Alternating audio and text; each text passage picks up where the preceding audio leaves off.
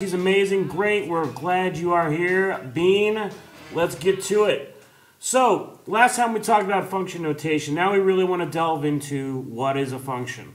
Before we get to that, let's talk about a couple of other things so that we can understand that better.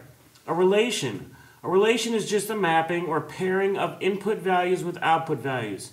We think of input values as our x's and output values as our y's, all right? And so when we put something in, we get something out. That's a relation, all right? A domain. Domain is a set of all input values, the independent variables, also known as the x values. So if I looked at a graph, the domain would be any possible x. The range is just the opposite. It's the set of all output values. It's a dependent variable, the y value. So looking at anything that talks about y values is a range. So if you look at this example right here, we have ordered pairs. We have an x and a y, right? So our domain would be all these values here that are x's. Our range would be all these y values. In a table, same thing. Our domain, all the x values. The range, all the y values. And you can look at a graph. You'd have to go out and actually pick out these points, but everything that's an x, so you can see this is -2. That's one of our x's. There's an x at 0. There's an x at 1, 2, 3. Those are ways we can figure out what domain and range are specifically. So let's try one here. Consider the following relation. So remember, relation is just there's an input and then there's an output. There's an input, then there's an output. There's an input, there's an output, right? X and Y. Identify the domain and range. When you're given distinct sets of points, we like to use these fancy brackets here. Very, very fancy. So if I have domain, what are all my values of x? I like to write them in order, so it's my smallest x. 0, -2. -2 seems to be first. Now, I have it twice, but I'm not going to write it twice, all right? 0 would be the next one, and then last but not least, 4. So my domain would be -2, 0, and 4. Let's take a look at our range. What would our range be? Let's see, we have 2, 4, -4 is the lowest, then -3, and 2, and 4. All right, so that is our domain and our range. We could then, of course, plot these as points.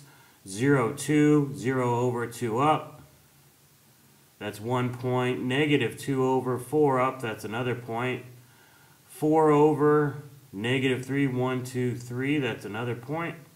And then -2, -4. That right there, we have our fourth point. So this is all stuff you've done before, but as you can tell, we're just going to talk about domain and range. These are very important things, all right? And that leads us to what a function is. A function is a relation. It's a very special relation. What's a relation mean? It means that for every input there's an output, right? So it's a relation for which each input has only one output. So sometimes if I put an x in, I could get 7 and 4. All right? But what this is saying is if I put an x in, if I only get one output, not two. All right? So for every x I put in, I'm only going to get one y out. So for each x, there's only one y. So if we take a look here, let's take a look. For x is -1. There's only one -1. It only goes to the value of 3. For x is -2, it only goes to the value of 5. For the x here, it only goes to 1y. For this x, it only goes to 1y. It doesn't matter that the y's are repeated or whatnot. All that matters is that for this x, it only goes to 1y. Now this seems ridiculous when you look at this one because it's just like a table. But if you come over here, this x, this is the same x. So essentially, I didn't have to write it here. So when I put in x on this relation, it goes to -1 and -3. Is it possible for a number to function and go to two different outputs? It's not possible. It can only go to one output, and that's the function, all right? So for everything you put in, every x you put in, you can only get one output back, all right? That's a function. Now the great thing about functions, we're going to look at a lot of graphs for this section. There's an easy way to use a graph and a vertical line, we call it the vertical line test, to see if it's a function. A relation is a function if and only if no vertical line intersects the graph of the relation at more than one point. Now take a look here. I'm going to draw this. Now you need to remember that when we have a vertical line, the equation of that line is x equals a number. Alright, so right now it's x equals -2. So my input is -2. I put in -2, so if there was more than one spot where it crosses this line, see it's up here, it only crosses once on this line, that means it's a function. If we're to come to over here, to this second graph over here, you can see for this example, how many times does it cross this vertical line? Well, it crosses twice. So example, for the value x equals -1, how many outputs are there? There are 1, 2. There are 2 outputs. Are we allowed to have 2 outputs for 1 input? We are not. Therefore, it is not a function. And we simply say, you know, it's not a function. It does not pass the vertical line test. All right? That's how we put that. It doesn't pass the vertical line test. Okay? Let's come back to this domain and a range in just a minute. Let's take a look at a bigger one first. Okay? So we have the following function. Well, actually, we should say we have the following relation, right? We don't know if it's a function. So this is a relation. Identify the domain and range. All right, so let's do our domain and our range. Now, do I want to list every single point on this line? No, I don't want to do that. All right. First of all, it would take forever. It's just not. It's impossible. We can't do it. So here's what we're going to do. We're going to look at our graph, and we're going to write in interval notation our domain and range. Now we know our intervals are, our domain is x. So right now I want you to focus only on looking left to right. Okay? I don't care what the graph looks like. I just want you to think about left to right. And I'm always going to start like this in this interval notation. I'm going to start off and assume there are numbers between these two values. All right? So down here, I'm going to start with the lowest value. Lowest when left to right would be on the left. So what is the lowest value? It looks like right here at -3 is my lowest value for my x. So I'm going to plug that in right here. Now I'm going to come, I have to ask myself, is it just greater than -3 or could it equal -3? Well, how do I know? Is it a solid at -3? It is a solid line at -3, so it could equal -3. All right, now on the far side, I want to know the upper limit. What's the biggest number I could have? And over here, I look at it, and it is 3, exactly 3. So my number to the most right is 3. All right, and it's in 2 places, and that's fine. Now, do we include this 3? Well, this is an open circle. That kind of means it gets as close as you can get to 3 without actually including 3. So we're not going to equal 3 on this one. All right? Now our range, I'm going to set up the same way. I'm going to start with our intervals. Now, I've seen some of you, you put these backwards like this. You don't want to do that, all right? You want to think least to greatest, least to greatest. That's how our minds, are trained to think. So range is wise. Now, when you're doing range, I want you to think just top to bottom. Don't think about going around there, just top to bottom. What is the lowest number on here? Ah, it's right here. Let's round that. That looks like -2 1/3, right? So -2 1/3.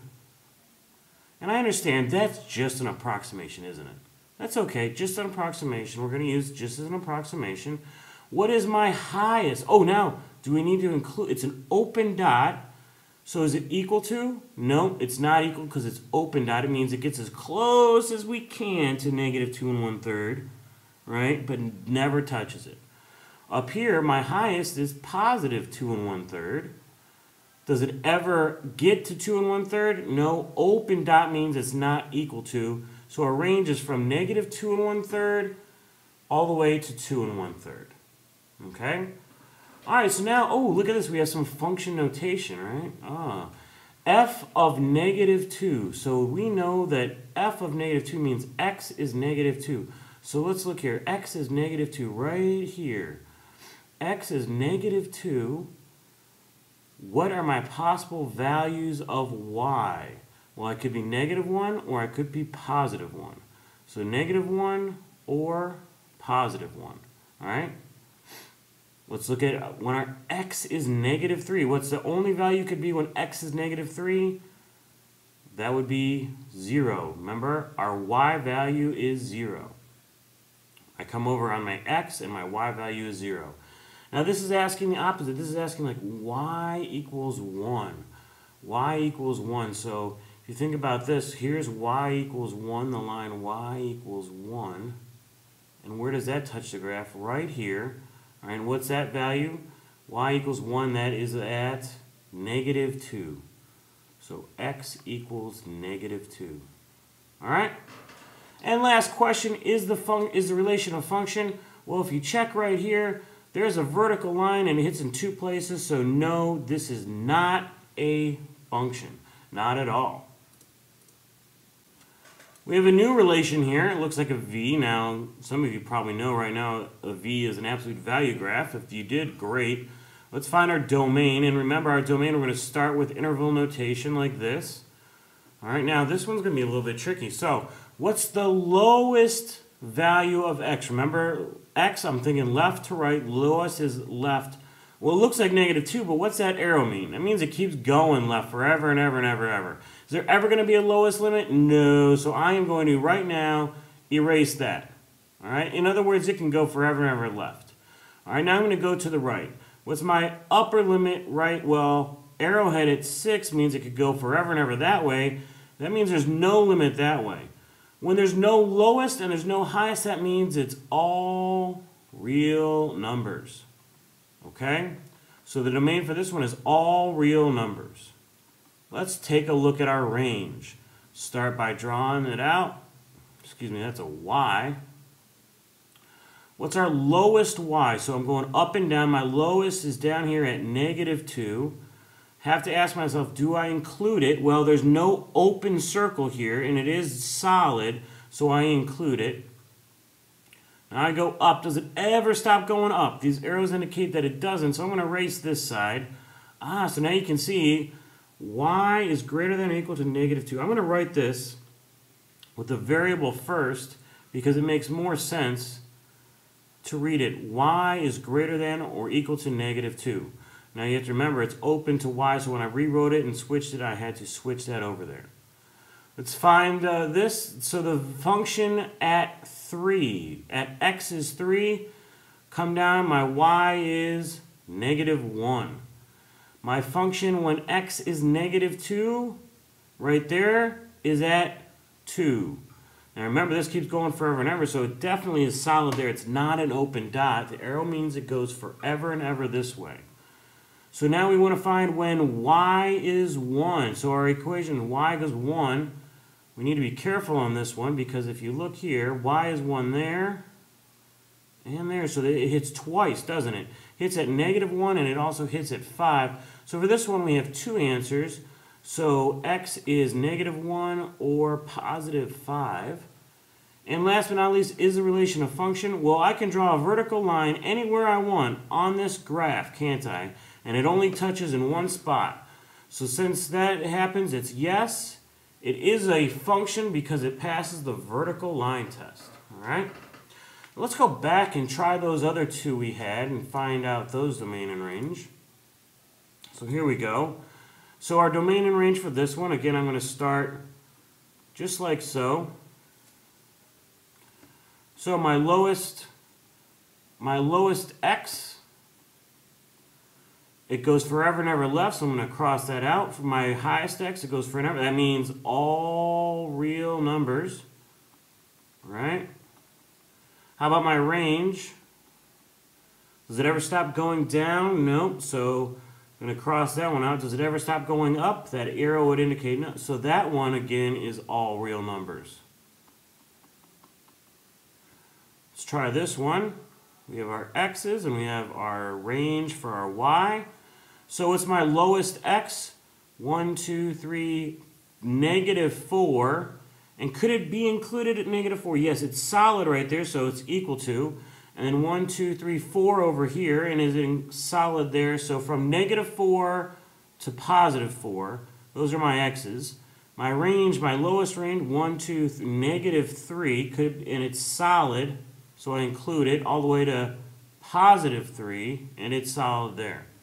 Okay?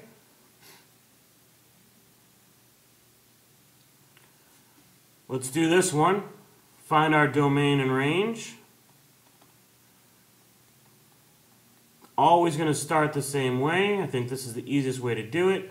So what's my lowest x value? Looks like it's never going to go past -2. Is -2 included? It's an open dot, so it's not included. I don't put that. Does it ever stop going to the right? No, never stops going to the right. So now I'm going to rewrite this as x is greater than -2. So all the x's that are bigger than -2 would be included. All right, including 3. 3 is bigger, so there it is. Let's try our y's. What's my lowest y? -2. My highest y, well, so in this case, the domain and the range are very similar. So let's see, find f of 4. So x is 4. What's my value of y? 1. Find f of -1. Well, we're going to have to round this one, right? It looks like it's about 1.5. So it's -1.5. Find x when y equals 0. Y equals 0 is right here, and it obviously crosses the graph at x is 2. Is it a function? Yes, it's definitely a function. It passes the vertical line test. Alright, so pause the video and you try these right on now. So here we go. We are going to start with domain and range.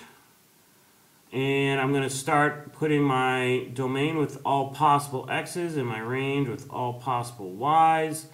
Let's take a look. To the left. Does it ever stop going left? No. So I'm going to erase that side. Does it ever stop going right? Yes, at 4. Now, do I include 4? Is it solid? No. It's not solid, so I don't include it. So right now, it's written perfect. I want all the x's less than 4. Let's try my y's. Does it ever stop going down? Now, see, it's tricky. It looks like it's going left, but you have to imagine it keeps going down and down and down. So it never stops going down. How about, does it stop going up at 2? So I want all my y's less than 2. Find f of -1. Go, x is -1. Go down, -1. 0, looks like it's 0, 0. When y is -1, that's right here, -1. So x is -1. And is it a function? Yes, it definitely passes the vertical line test. All right, so hope you got that. And I'm going to leave you with a clip from one of Mr. Bean's movies. Actually, this is from his TV show, I think. So hope you enjoy it. And welcome aboard, Mr. Bean. I'll see the rest of you on the flip side.